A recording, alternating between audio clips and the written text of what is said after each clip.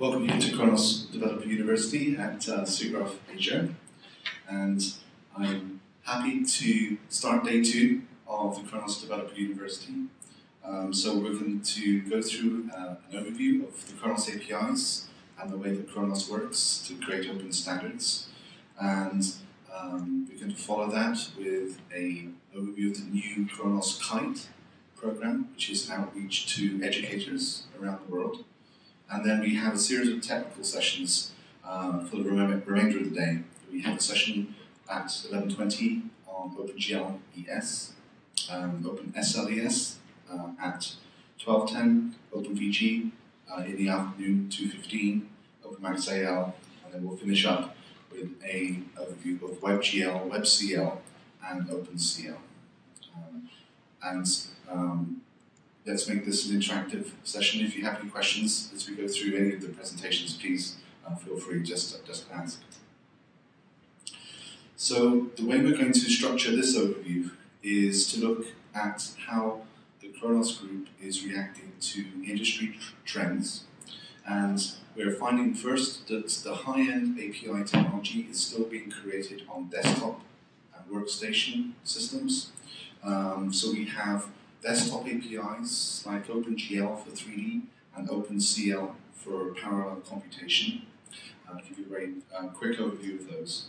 But increasingly, in today's market, most innovation is happening in mobile devices. And we not only need to provide acceleration for high performance in mobile, we need to provide that acceleration at low power consumption levels. And so we have a number of mobile APIs such as OpenGL ES and OpenCL ES, and I'll give you an overview of those too.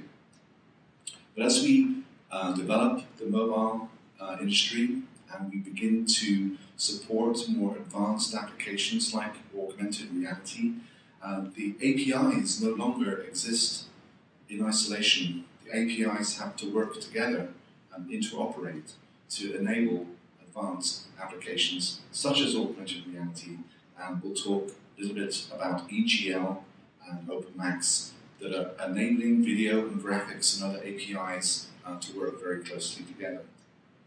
And then finally, we're finding that as these mobile processors get into more and more devices, not just mobile phones, but cars, TVs, consumer electronics, cameras, the developers will need a cross-platform development environment.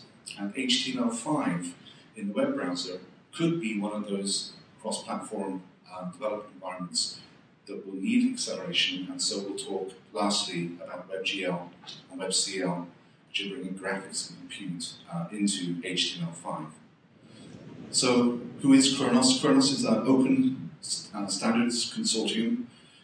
We are open to any company to join.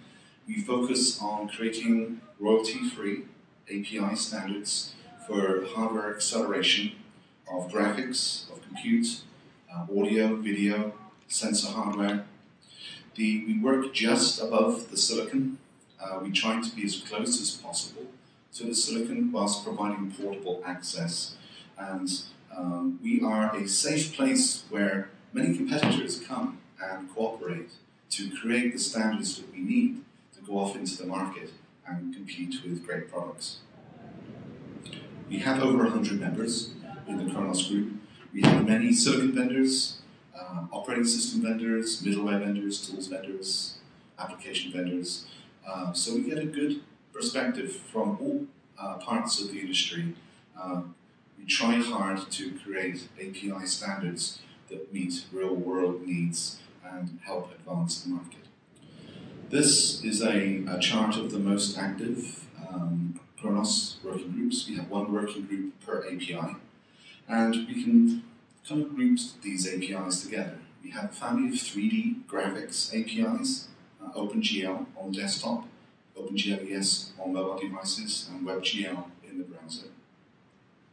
We have the compute APIs, OpenCL on the desktop and WebCL in the browser, but they're very closely related. And of course, WebGL and WebCL are also very closely related. We use them both in a browser, and I'll show you some examples of that in a second. We have EGL, which closely related to the GL family for surface management, and that lets the different APIs interoperate together.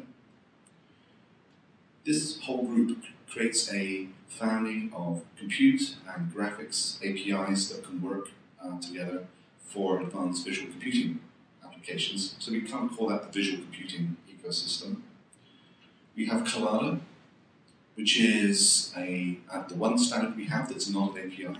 It's a 3D file format. It's an XML schema for 3D asset interchange. OpenVG for 2D vector graphics.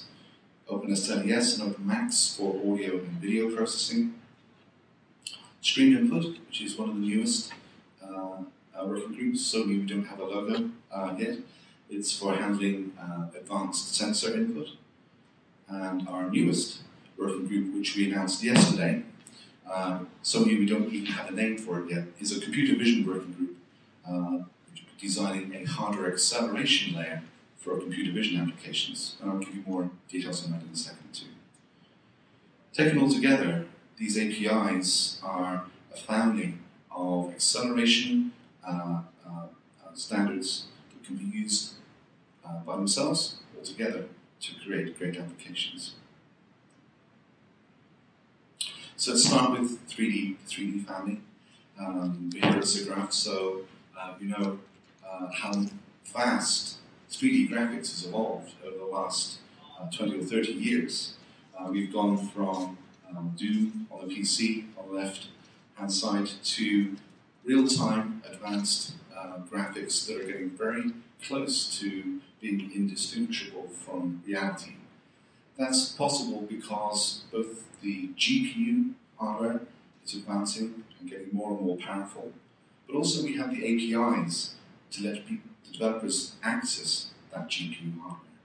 OpenGL is a standard that's coming up to its 20th birthday.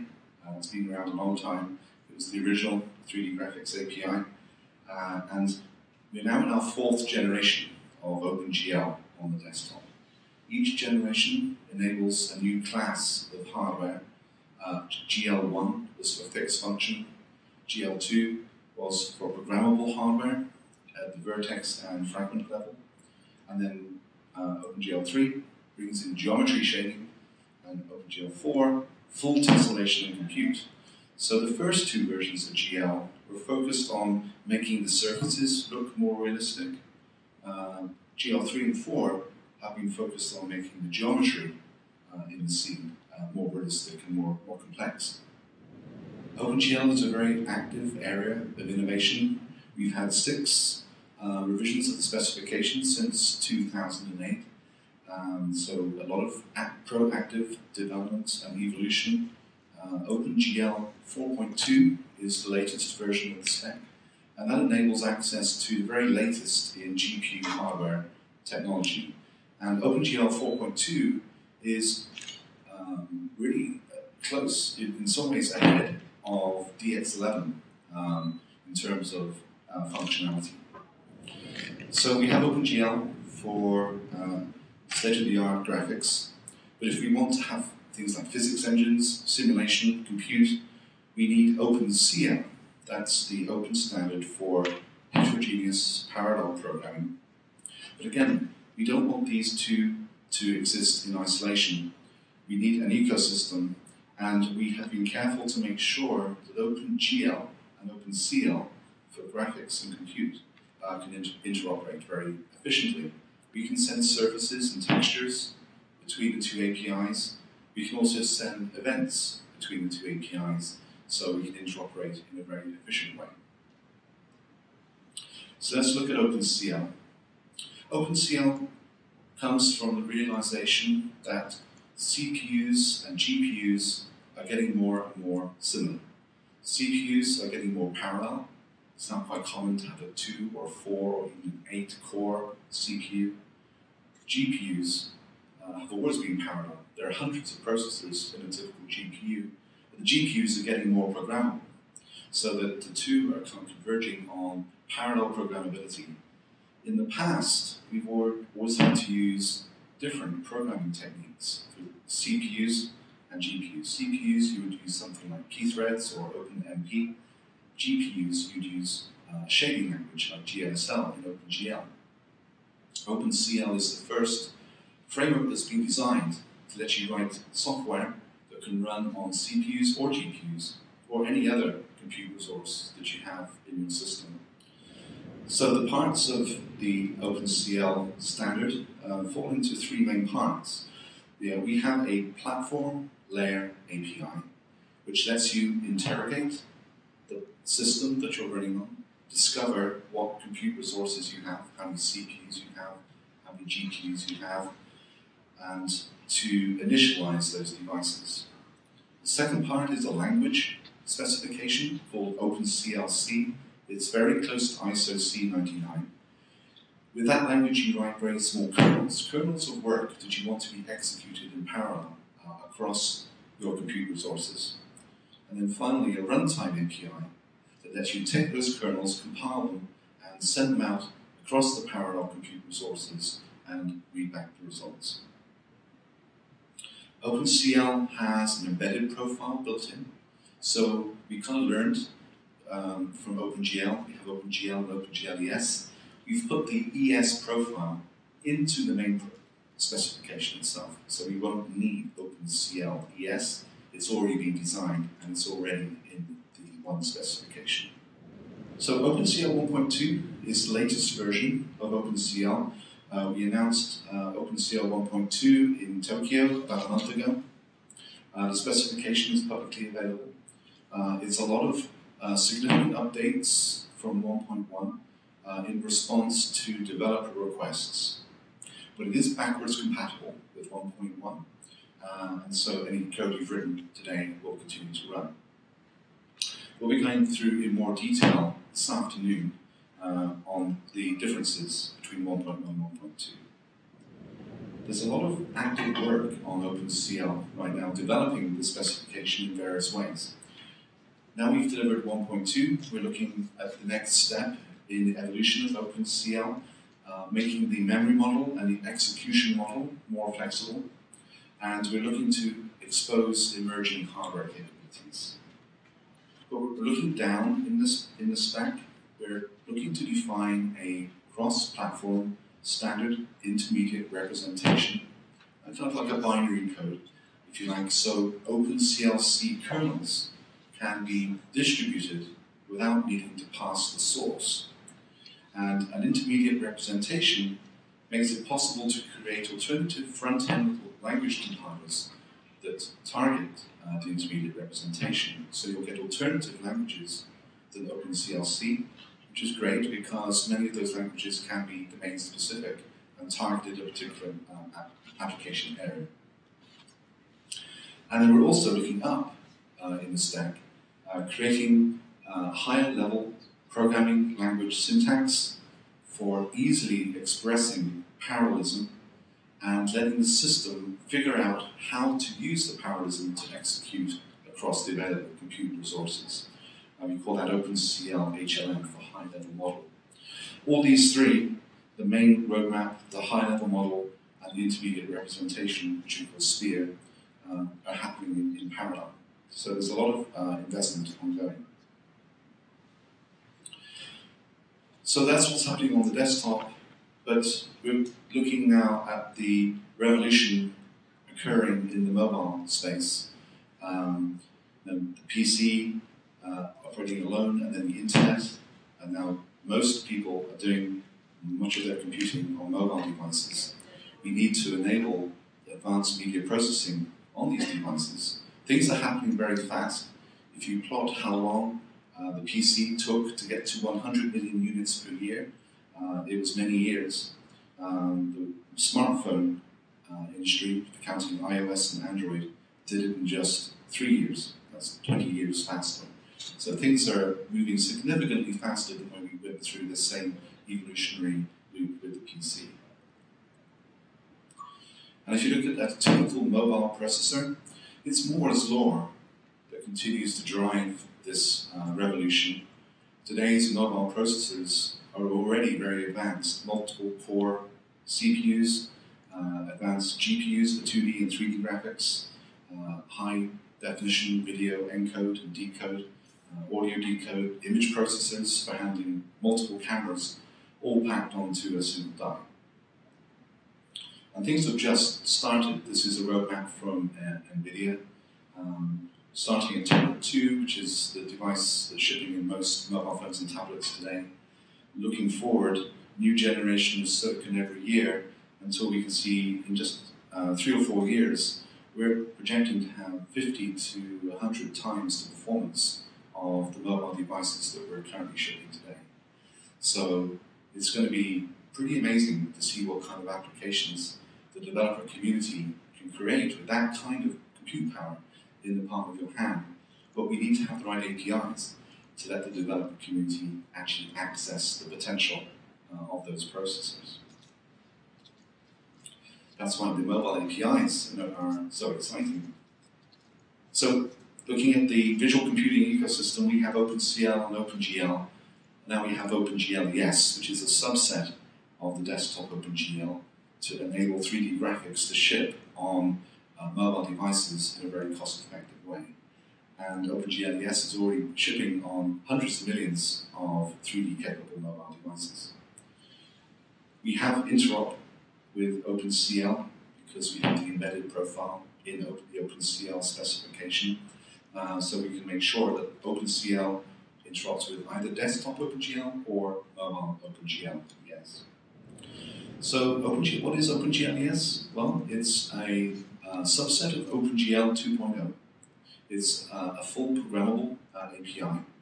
And although it's a subset of the desktop OpenGL, we streamlined the API largely by removing redundancy. In desktop OpenGL, there are many different ways of drawing a polygon.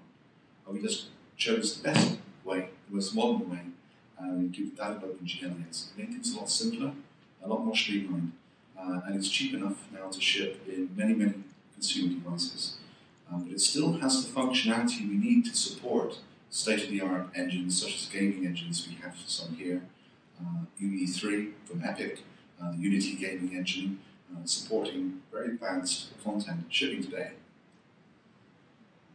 There are 2 versions of OpenGL ES out there in the market, and Tom, who's the OpenGL ES working group chair, will be in the session later on this morning giving much more detail.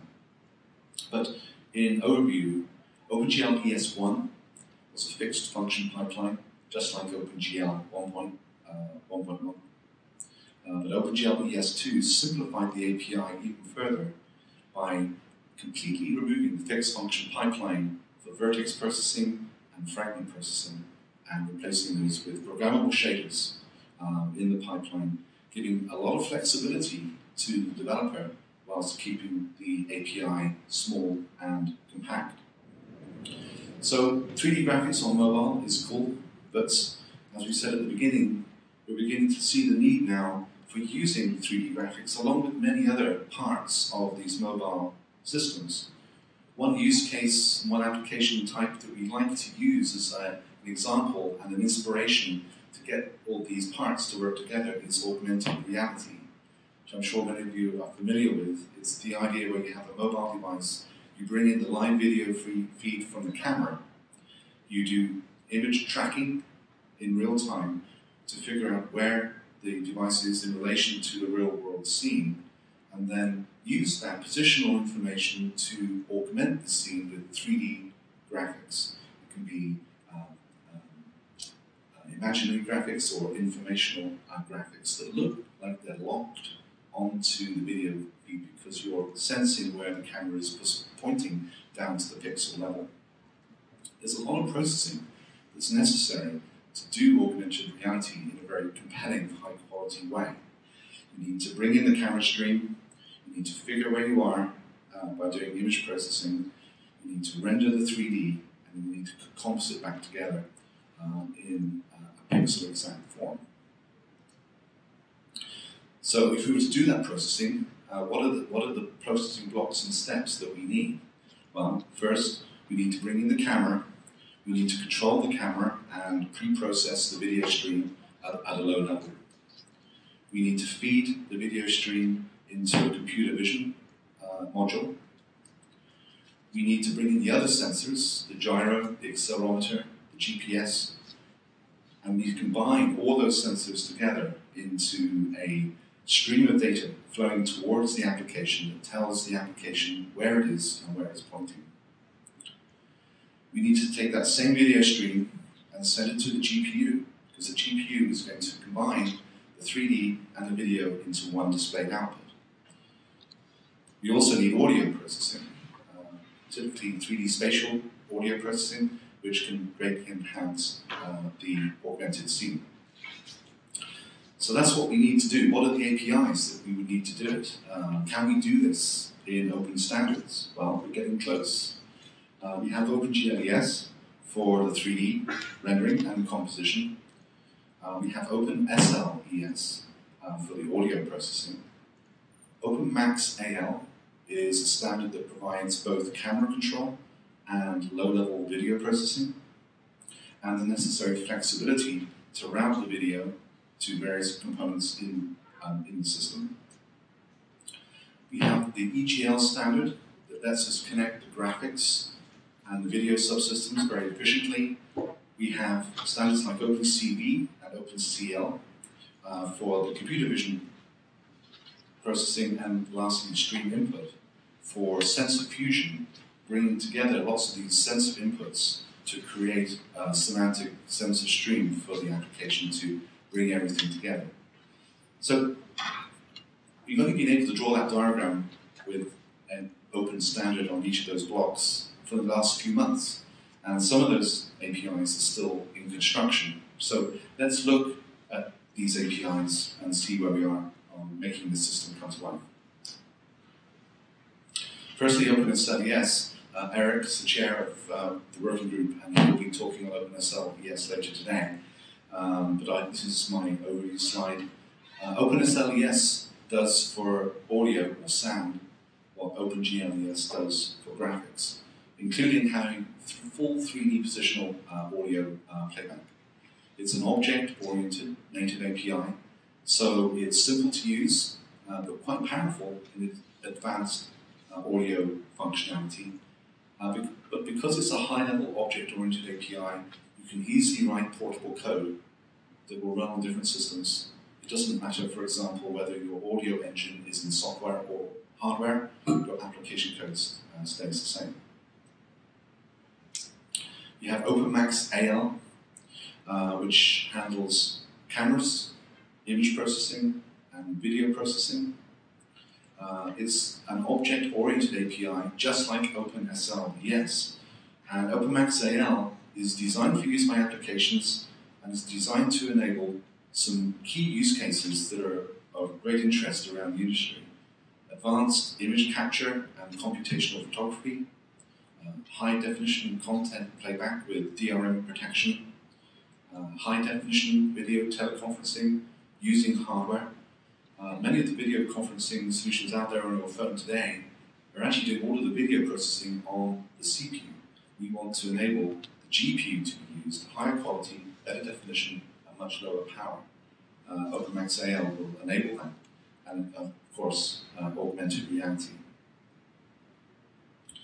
So OpenMaxAL is an object-oriented API, just like OpenSL ES. In fact, it's the same object framework that we use for both APIs.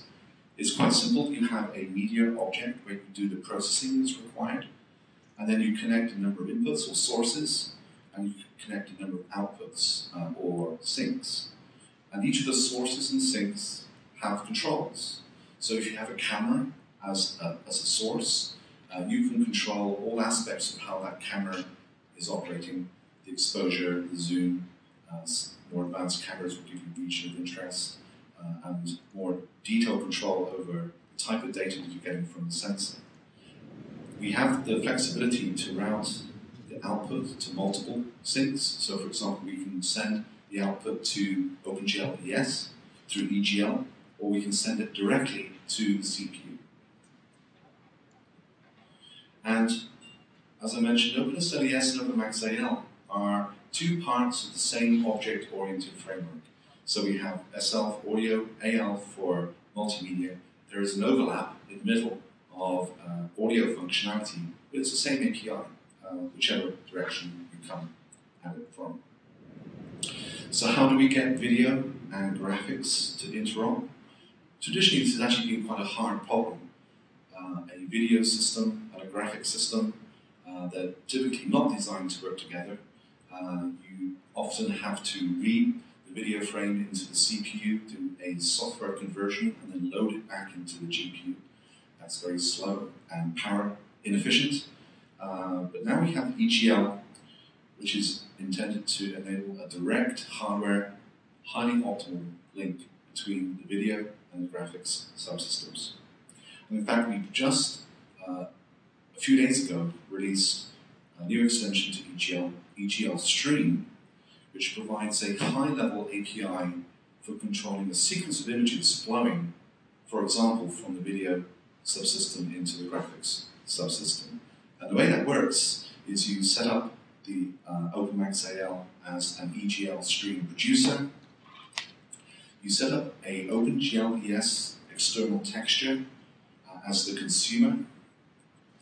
And then the EGL stream API gives you a pretty simple set of controls and modes how that sequence of images flows from one subsystem to the other.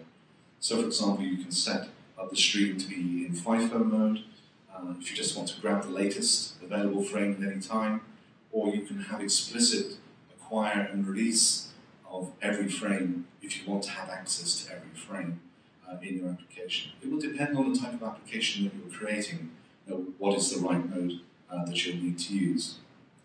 The OpenGL ES external texture includes the capability under the covers to convert the texture format. So if the texture coming in from the video is YUV data into the format, the texture external extension to OpenGL ES will convert that automatically into an RGB OpenGL ES compatible texture. So all of the details on how the conversions are happening, how the synchronization is happening, are hidden under the API. This enables the hardware vendors to create an extremely efficient implementation, whilst making your code easy and portable. So StreamInput is the last of the APIs that we had on the chart. Actually, not quite last, we have a new one now, but almost the last API on our diagram. StreamInput is connecting advanced sensors to applications. We have an increasing number of advanced sensors in these mobile devices. Touchscreens, GPS and inertial and gyro sensors. We have cameras now being used as sensors. The Connect on consoles is one good example of a camera being used for input. That's going to come to mobile devices using normal cameras and stereo cameras, and perhaps soon we'll even have depth cameras in mobile devices using microphones as input wireless devices. Applications want to get access to this wealth of sensors, but they don't want to have to write code specifically for each input sensor and specifically for each system.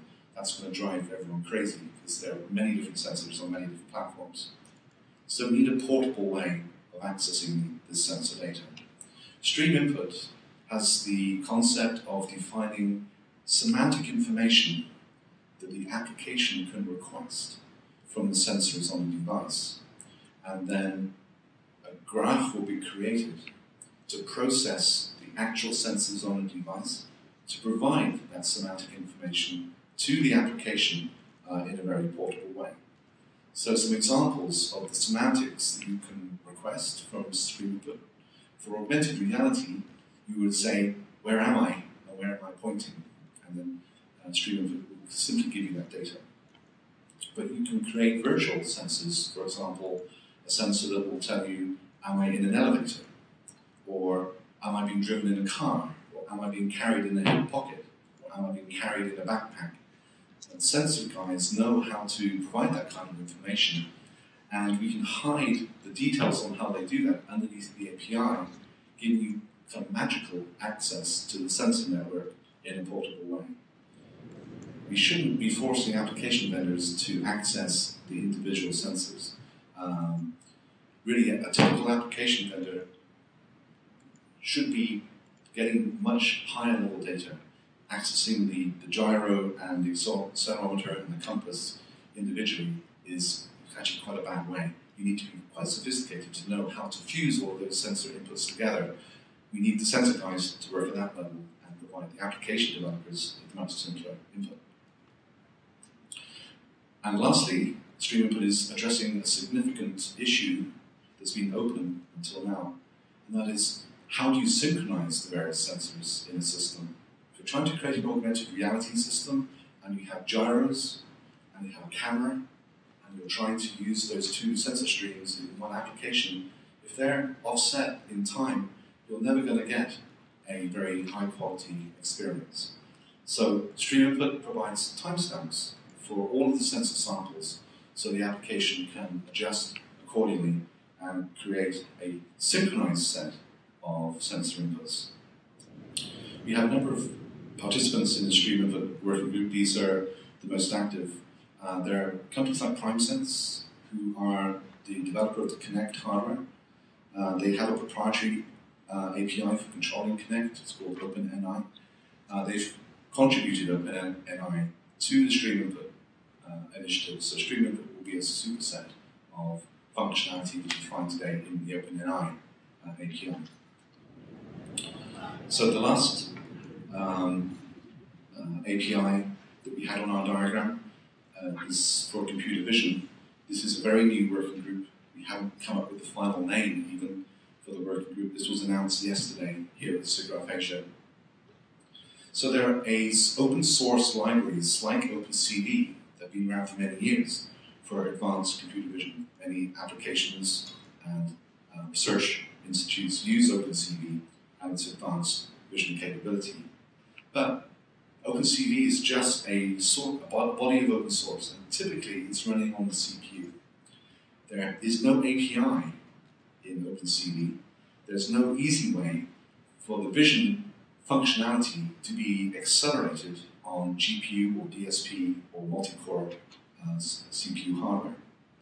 So the OpenCV community approached Khronos and asked whether we can define a computer vision hardware abstraction layer, a layer of vision functionality that the silicon vendors can implement on their hardware in an efficient way, and then libraries like OpenCV or applications directly can come and use to create hardware-accelerated vision applications. So we have initiated this working group. We'll be starting work in January, and if you're interested, you're welcome to join and participate.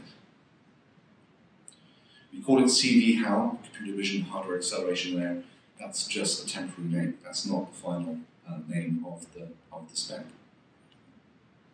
So we have these different APIs on the diagram that are kind of related to sensor, compute, and vision processing. The good news is that they kind of work together, potentially in a really nice way.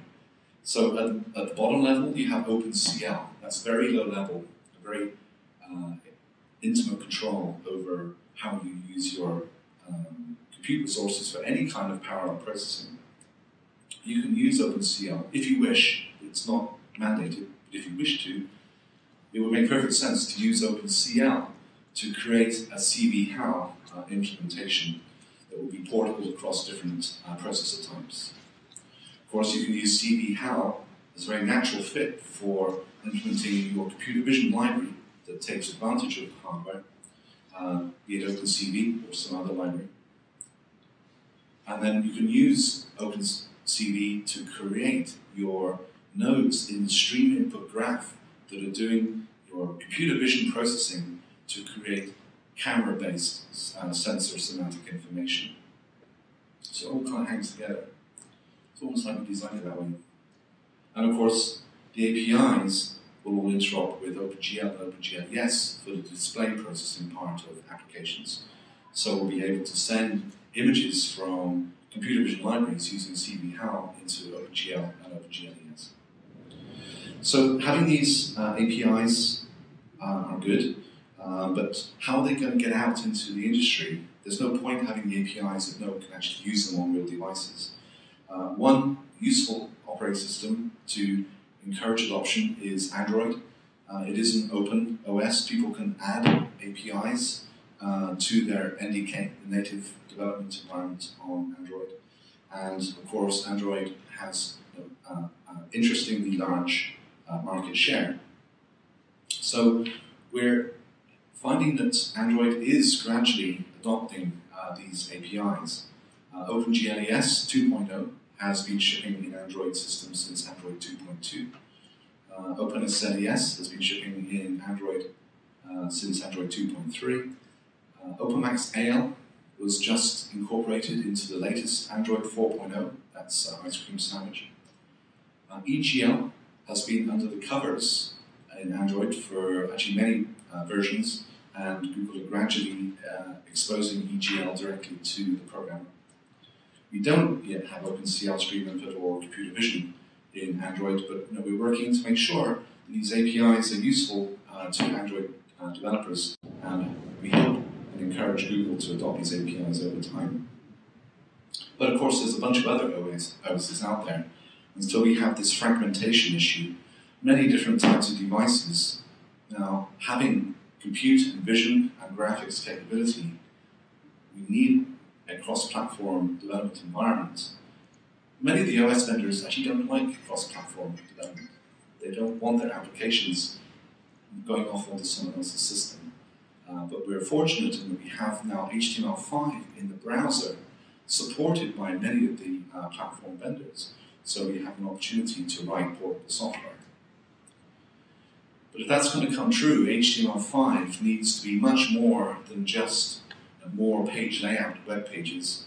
HTML5 is going to need to provide access to all this advanced functionality that we've just been discussing. Multi-core CPUs, GPUs, parallel processing, multiple HD cameras, HD encode, decode, inertial and positional sensors. There's a lot of API work that needs to go on. How can the browser community, who don't necessarily have that expertise, get this functionality into the browser quickly? What we're finding and what we're working hard to enable is that the web community can leverage the native API work that we've been doing at Khronos for over 10 years. We have the first proof point with WebGL. WebGL is the JavaScript binding into the OpenGL native API. And we'll give you a little more detail in just a second. But there are other potential connect points. We're already defining WebCL, which is a JavaScript binding into OpenCL for parallel computation in the web browser. We have the Web Audio Working Group at W3C is looking to accelerate their API with OpenMax. We have then other potential collaboration points. We need better camera control. Perhaps we can leverage OpenMax into JavaScript. We need better sensor processing. Perhaps we can leverage StreamInput into the HTML5 stack. The W3C and Khronos are beginning to investigate how best we can work together to make these kind of cooperations happen in practice. So, bringing the web into the ecosystem. For 3D graphics, we have WebGL, a close member of the OpenGL family.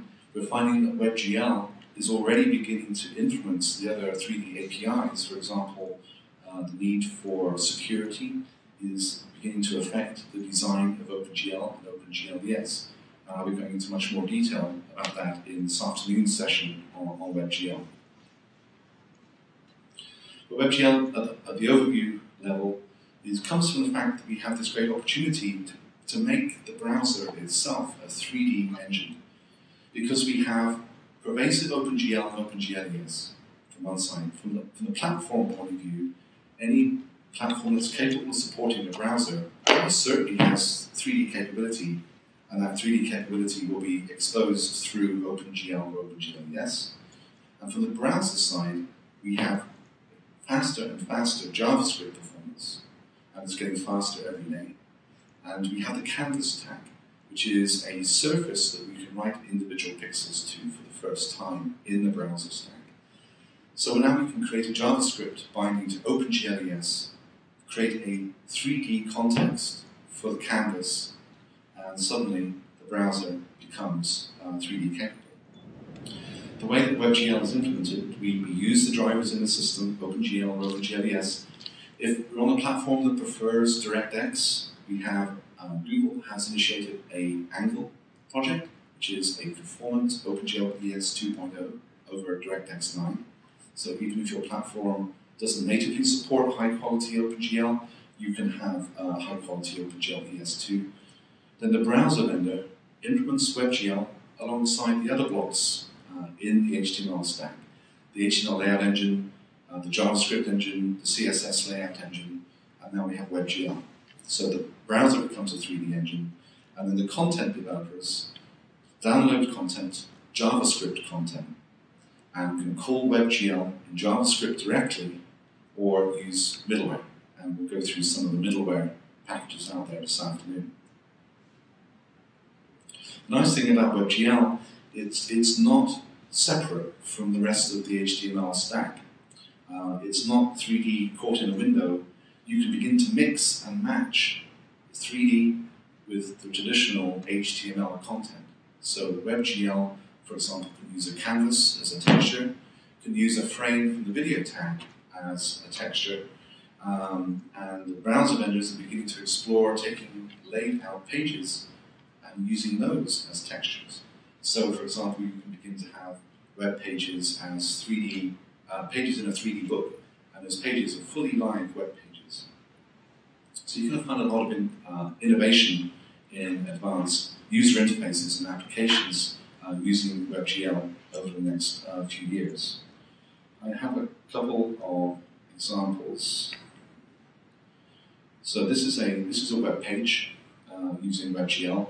It looks like a static web page. This is running in the Chrome browser, but it's not a static web page. It's actually a fully functioning, physically modeled water pool. You can look at it from various angles. You can play with the surface.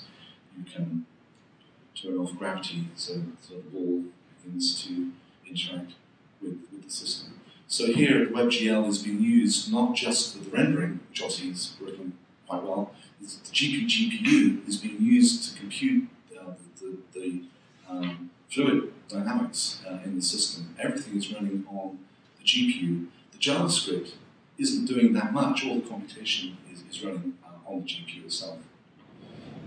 Another interesting example of WebGL in practice is Google Maps. So this is real Google Maps. This is not a prototype. This is the production Google Maps. I'm just going straight to the Google website right now.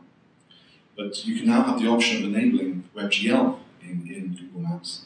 And if you have a site that is WebGL enabled, you can begin to go from 2D, the traditional 2D. You go from the traditional 2D view into a 3D view. And when you're in the 3D view, you can begin to rotate and look at these architectural buildings and objects in 3 dimensions. And you begin to you can go to Street View using WebGL. And all this is shipping today. So if you have WebGL, oh, that guy's still working. Who was there yesterday? He's doing a good job. You can turn this on in your browser right now today. So the last API to discuss briefly is WebCL. So this is much newer than WebGL. This is still under construction, but I think it will be an important part of the HTML stack. We announced this working group back in March 2011. It's an exact peer to WebGL. Just like WebGL is a JavaScript binding to OpenGL, WebCL is a JavaScript binding into OpenCL. So you can do parallel computation from the browser. Typical use cases would include physics engines for games, image and video editing using the GPU directly in the browser. And we're staying very close to the OpenCL standard because it's a great foundation for high-level middleware. And let me find a video. This is a video of prototype WebCL implementation. This is a prototype WebCL from Samsung in San Jose, California. This is running on a Mac. So this is a WebGL demo. This is 2 spheres running in the browser in a virtual environment. So a fairly standard WebGL application. But here we turn on a bunch of computation. Here the computation is being done in JavaScript. We're doing dynamic deformation of those 2 spheres to create wobbly jelly spheres instead. Because the computation is in JavaScript, it goes much slower because the JavaScript is the bottleneck. But we can offload that computation using WebCL onto the GPU, and the frame rate goes from 1 or 2 frames a second to over 100 frames per second, significantly higher performance. So this is showing WebCL and WebGL working together to create quite sophisticated 3D visual computing applications running in your web browser in a portable way. This is the future. So we have then the visual computing ecosystem now including WebCL. Interoperating with WebGL being derived from OpenCL. It's a nice synergistic set of APIs being co-developed. So our dream would be to enable augmented reality use case in the browser. Well, we're not there yet. We don't have all the pieces. We have WebGL for 3D. We have WebCL that you could use for image processing. We actually have EGL being used in many of the browsers. But we don't yet have sufficiently complex camera control. We don't yet have synchronized sensor fusion in the browser. And we probably don't have enough composition flexibility in the browser stack as well. So this is the project for next year. I think you're going to find that there's a lot of innovation in these APIs. So in summary, we're creating native APIs that are enabling access to advanced hardware. These APIs are originating on the desktop, but increasingly being deployed and adapted for mobile devices. These APIs no longer just existing alone, they're interoperating together to enable these advanced types of applications like augmented reality. And we're getting significantly more cooperation between the native API community and the web community to bring these advanced capabilities to HTML5. And at Khronos, we're focused on developing these open standards. We are an open organization. If your company would like to participate in how these standards evolve, then you'll be most welcome to join. You will be very welcome. Thank you very much.